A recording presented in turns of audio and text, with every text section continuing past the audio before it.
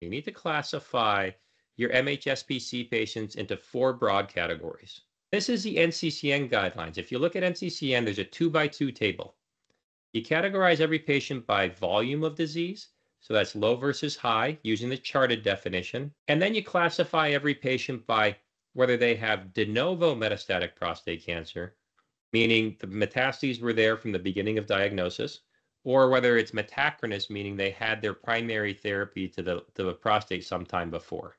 And if you categorize these patients by that 2x2 metric, you end up with three categories. The high risk category is high volume de novo metastatic disease. Low risk is low volume metachronous disease. And in the middle, you have low volume de novo and high volume metachronous.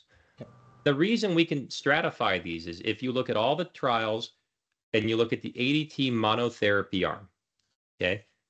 For low risk patients, median OS with ADT monotherapy is 8 years.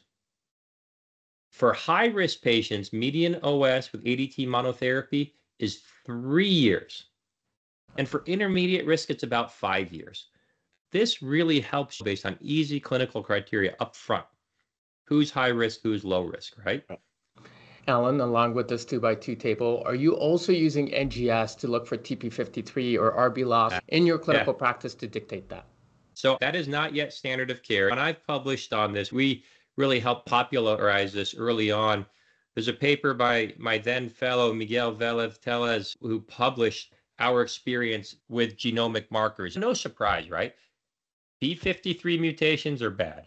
Yes. RB loss is bad. Just like in every other cancer, these are absolutely prognostic. Outcomes are worse.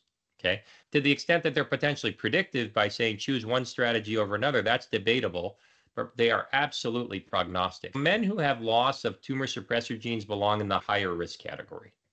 Yes.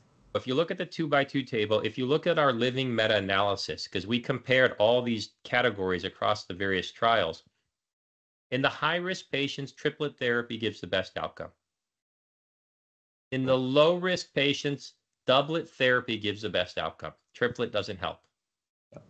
In the intermediate risk, it's a little bit of dealer's choice, right? But I would say in general, I'm doing doublet.